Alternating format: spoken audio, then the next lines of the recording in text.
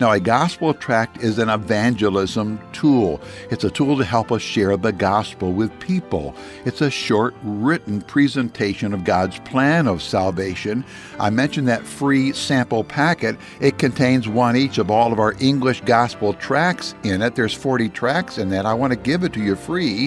One of the tracts in there is this one entitled Infant Baptism ? And at the bottom of the face of the tract, it says, "What does the Bible say?" Well, friend, what does the Bible say about infants and babies being baptized? When you open this tract up, you're going to find one big, large, bold word going catty-corner across the tract, and that one word is the word nothing. Nowhere in the Bible will you find where the Bible says we ought to have our children baptized. On the back panel, it describes who should be baptized, how to be baptized, when should they be baptized, and that baptism should only come after that individual has made a personal profession of Jesus Christ as Savior.